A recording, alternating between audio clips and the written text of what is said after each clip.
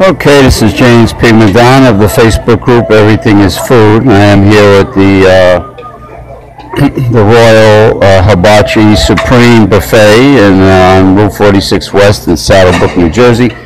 And I'm about to have what I usually have at the end of my lunch buffet, which is sushi sashimi. Here I have tuna, as you could see, with salmon sashimi. And I picked two nice size unagi sashimis. Unagi is roasted eel, okay?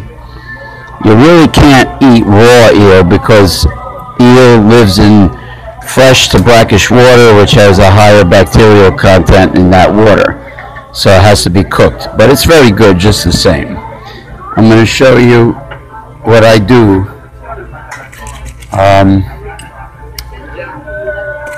Which might be different than what others do, but what I do is more practical. Alright, here's two very nice chopsticks which I will be taking home. Very a multi-purpose item. Okay, I will take the wasabi, the horseradish, right, and I will place it in the soy sauce. Alright, you got that, jabronis? Alright, then I will stir it up. For dipping, or sometimes I'll just pour this mixture over the sushi. Alright. I'm trying not to spill anything because as you can see, I keep a very clean table for the staff here. Got my lemonade going. I put a half a dozen lemon wedges squeezed in there. Okay. I would like to say greetings to my near dear Natalia. Okay. Speaking of lemonade, I know she loves freshly made lemonade. Alright, so anyway, back to the, so you stir it up until it's well mixed. And now I'm going, oh, I spilled it. I have to clean that up.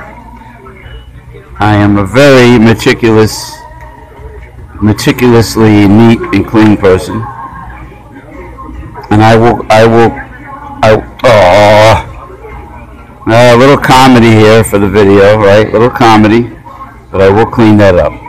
Anyway, you get the gist. And then what I'll do is, the problem is I put too much wasabi in the soy sauce. Right? That's the problem. But nevertheless, I will, well, I could dip it. But if I dip it, it'll make everything dark and you won't be able to appreciate the colors of the raw salmon and tuna. There's the tuna, of course, and there's the salmon. And that's the unagi, the roasted eel. Okay, so that's about it. I think I'm going to dip it this time, as opposed to pouring it on everything and ruining the beauty of the dish.